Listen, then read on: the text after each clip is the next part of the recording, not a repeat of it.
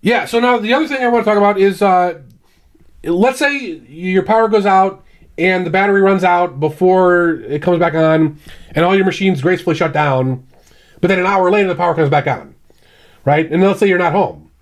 Well, you can actually have your machines come back on without you being there.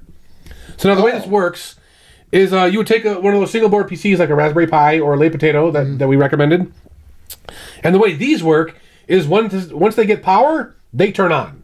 They don't care, right? You don't need a button. They just always turn on.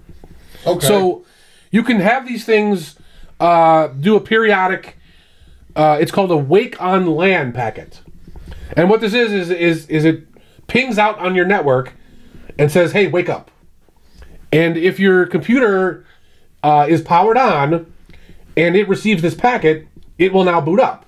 Okay. So you don't have to have someone there pressing the button. Okay. So what I've done is I made a little script that pings all my important devices every 5 minutes and says, hey, turn on. Now, if they're already on, they just ignore it, right? Yeah. But if the power's out, then they'll turn on. Oh, okay. Now, the one annoying thing is, if you manually turn the machine off, 5 minutes later, it's going to turn itself back on, right?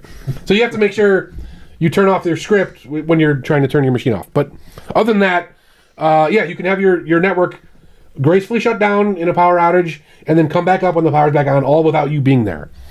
And make sure you turn this on into BIOS, because the wake on LAN feature is usually turned off by default. Yeah. So you got to go into your BIOS settings and turn it on. Now let's talk about which devices I recommend.